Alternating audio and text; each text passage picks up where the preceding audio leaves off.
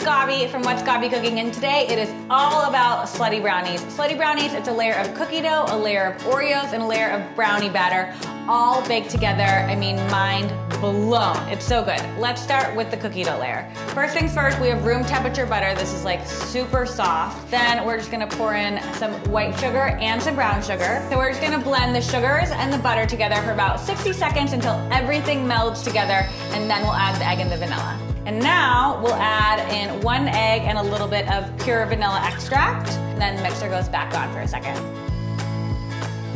It's always important to scrape down the sides of your mixer when you're baking so everything gets incorporated. Now we're gonna do the dry ingredients. So this is some flour, baking soda, baking powder, and salt. All right, that's all in. We're just gonna turn this on very low speed, and we only want to incorporate it until it just combines. Perfect. Okay, so now that that's all combined, we're gonna fold in the chocolate chips by hand. So chocolate chips are going in. So just mix the chocolate chips in by hand. And this, you guys, is the bottom layer for the Slutty Brownies. Okay, bottom layer is done. So now we need to get our pan ready. You need 2 big sheets of foil.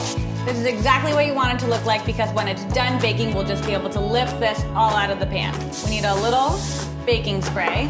And then we're gonna transfer all of our cookie dough into the bottom.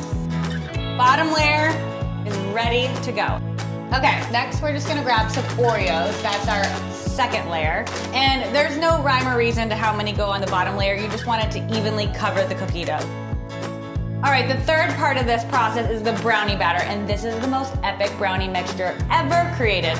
So we have all of our ingredients prepped out. We have some butter, we have some eggs, vanilla, salt, cocoa powder, white sugar, and some flour. And we're gonna put all of this in a pot over the stove, cook it down until the butter's melted, everything's combined, put it on top, and then pop it in the oven.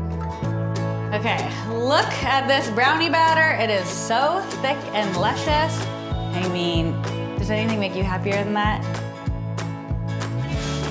Let's go ahead and pull this out. And now you'll see why having these flaps was very important.